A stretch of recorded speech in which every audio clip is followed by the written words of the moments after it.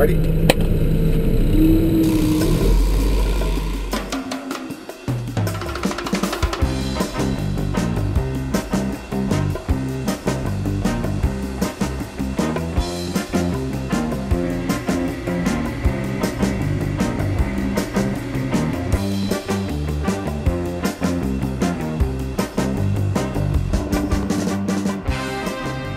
Street sweeping is important because not only does it keep the streets clean, the curb lanes clean, it also keeps the debris from going into the sewer systems so that it doesn't cause flooding within homes.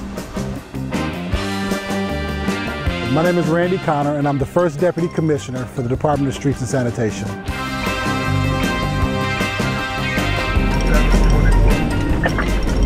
I've been sweeping maybe about 8-9 years now. You really got to be kind of awake to this. You got to, your head and your eyes are constantly moving.